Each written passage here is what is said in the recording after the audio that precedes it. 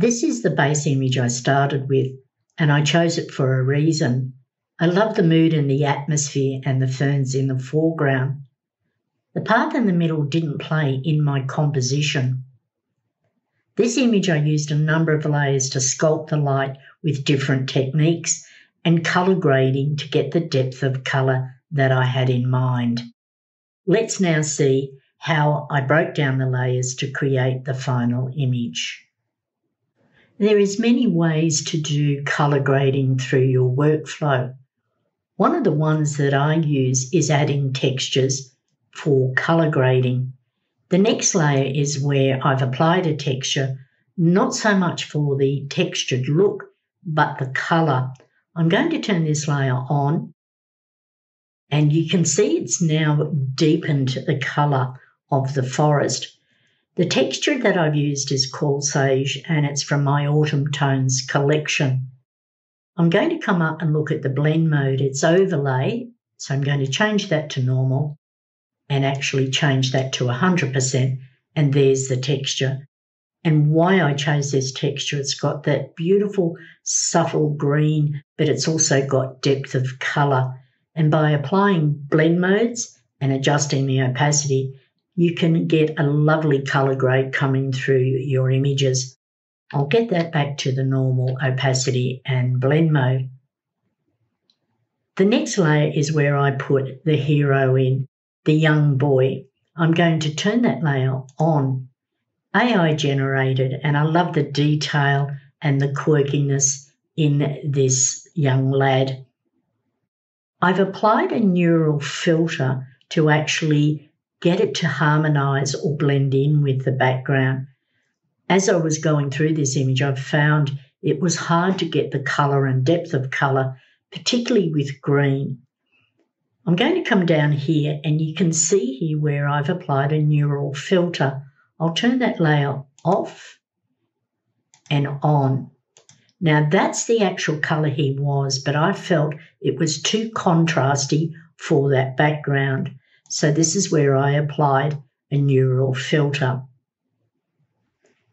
To get that, I'm going to go Filter, Neural Filter, and I choose Harmonisation. Now I look at the image and I think that the young boy still has a lot of contrast to him. So this is where I start to play with different techniques to get some colour matching or blending. The next layer is where I've done a hue and saturation with a clipping mask. I'll turn that layer on, and you can see now it's got very light in colours. Sometimes I experiment with different things just to see what it can do. Let's open up the properties of the hue and saturation, and you can see that I've dialed down the saturation to -40. I'll turn the properties off. This is where now I get the colour that I'm wanting in the depth on the next layer. I'm going to turn that layer on so that you can see now how it's got the depth of colour. What I've done is used a technique where I let Photoshop do the work to come up with that colour. And the technique is to go to Filter, Blur, and choose Average. And what it does is it lets Photoshop calculate the average colours in this image, and it then comes up with this colour. You can see that I've actually applied a clipping mask. But what I've also done is applied a mask to take that colour toning off the element, the young boy. I'm going to click on the mask and I'm going to disable the mask, and you can see now how dark he is, which is not what I wanted. So what I've done is I've done some brushwork or masking, and you can see here in the mask where I've brushed off some of that colour toning just to give it a little bit more lightness. At this point now I'm stopping and looking at the image and going, what other elements can I add to this composite? And when I'm stuck, I'll go to what I call my creative stash, where I've got all of my elements that I've collected over the years. And sometimes I find inspiration by looking at, the different elements, birds, crows, houses, anything that I've got in my creative stash. And the next two elements is where when I looked at it, I thought they will fit in with the image.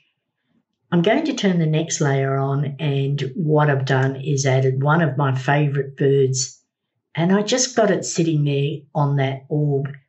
I've also done a neural filter to blend that bird in. If I turn that off, you can actually see how bright that bird is, and it doesn't work with this image. The next layer is where I added another element. I'll turn that on, and I added a cage. I'll just zoom in and you can have a look. I felt that it added something to the story. Again, it was going into the Creative Stash to find inspiration. I've done a levels clipping mask. I'll turn that layer on.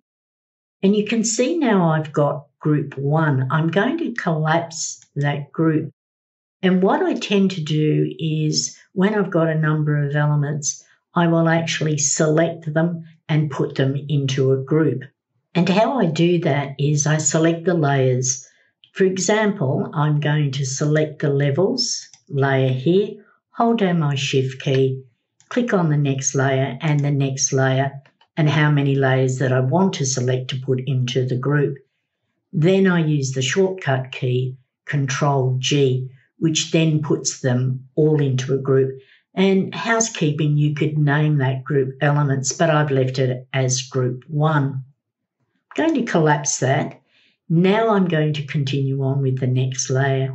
And this is where I've done some dodging and I've used a grey layer. I'm going to turn that layer on and off. What I've actually done is dabbed light through the image in the foreground. I'll turn that layer on and off. And it just bounces the viewer's eye and it gives what I call depth in light and shade. I have a video on how I use the grey layer for dodging and burning, and I'll put the link in the description so that you can see that technique. My next layer is a hue and saturation. I'm going to turn that layer on, and what I've actually done is just softened the depth of colour, and this is a technique that I'll use quite often. I'll open up the properties box and you can see that its saturation is -3 and the lightness is +5. I'll close down the properties box. Now I look at the image and I think, what else do I want to do with it?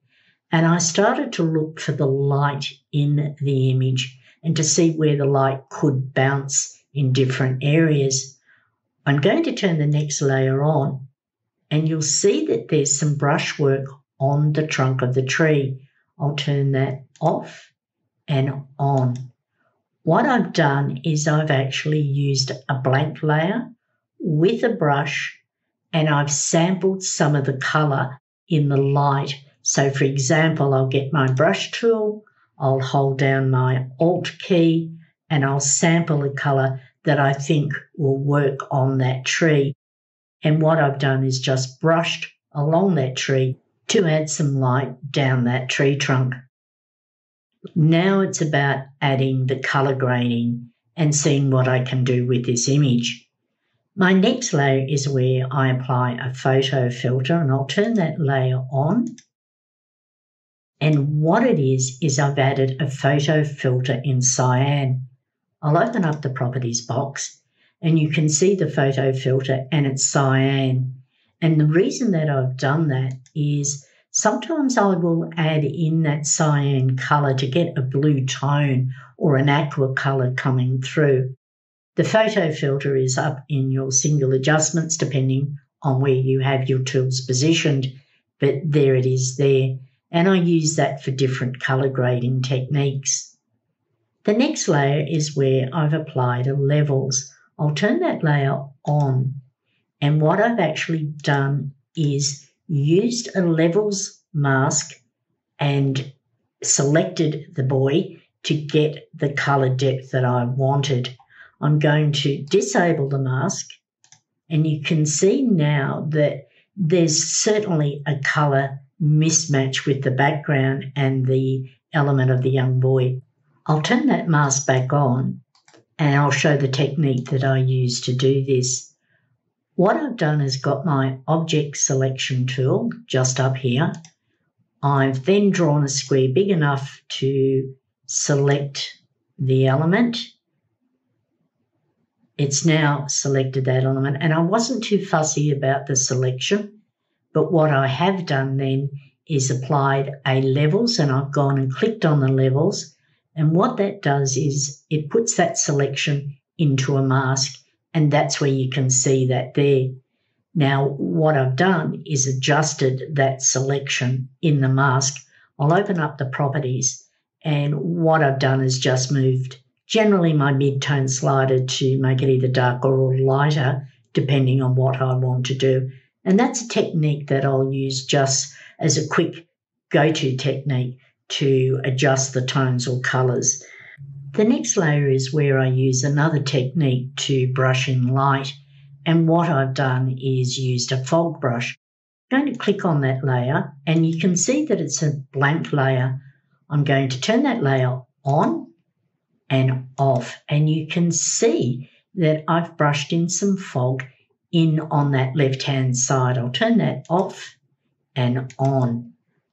Let's have a look at the blend mode. The blend mode is normal, and the opacity is at 72%.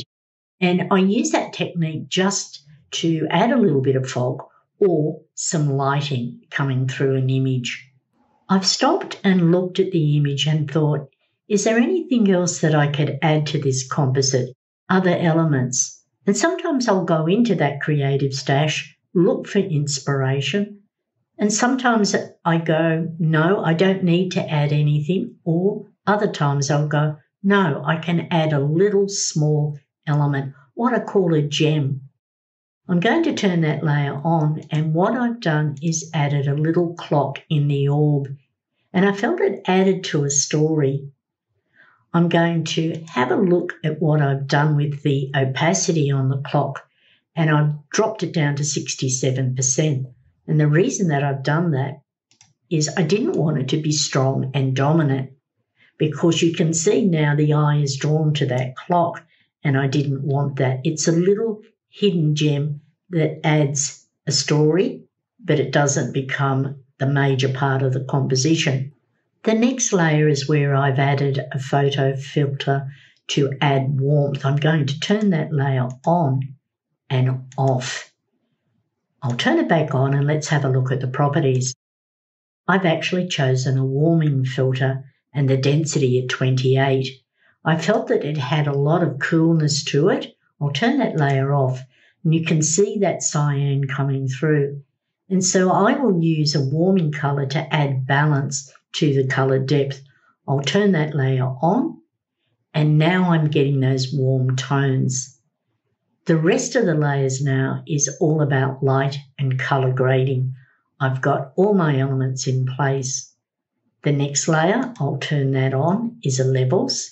And what I've done is that same technique that I used before. I used the object selection, selected the boy, applied a levels that put that selection into a mask. I'll turn that layer off and on. Now I feel he's starting to blend in with that background. What I've done with the levels is I've just moved the mid-tone slider a bit to the left to make it darker. The next layer is another levels, and I've done that to do a little bit of disguise work. I'll turn that layer on and off, and it's very subtle. I wanted to actually blend a little bit of this area down here to make it darker. The next is where I've done a stamp visible layer, and the reason is that I wanted to move what I called a distractor across that clock face. I'll turn that layer on, and you can see I've removed some of that chain, and I've used the removal tool. It's about the little details. Zooming up and zooming back to see what are you missing sometimes. Let's come back now, and the next layer is a hue and saturation. I'll turn that layer on, and you can see now I've actually dialed down or softened the hues and the saturation. I'll open up the properties box. Let's have a look. It's -15 and a +5 in the lightness. Again, this is how I get the depth in my colour or the softness of the colours in my imagery.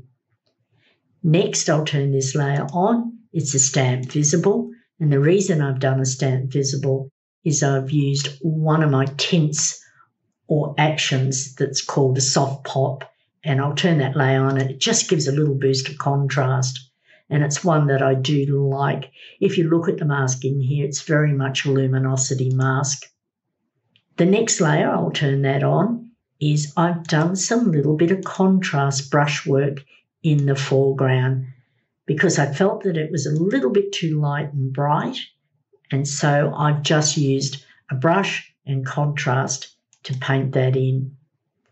The next layer is a hue and saturation. I've dialed that down. Let's turn that off.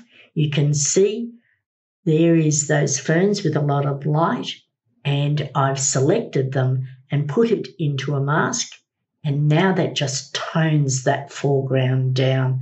The next is a tint. It's called Instapop. It's a colour grading action that I have. It gives depth now. It really builds that deepness into that image. Another hue and saturation, I'll turn that on. This is again where I've dialed down the saturation to soften the colours. Stamp visible layer, but I'm going to play and experiment. And what I've done is used an action called tint, and it's just peachy. It's a gradient, and I will use a gradient or a gradient map as a finishing touch to some of my images.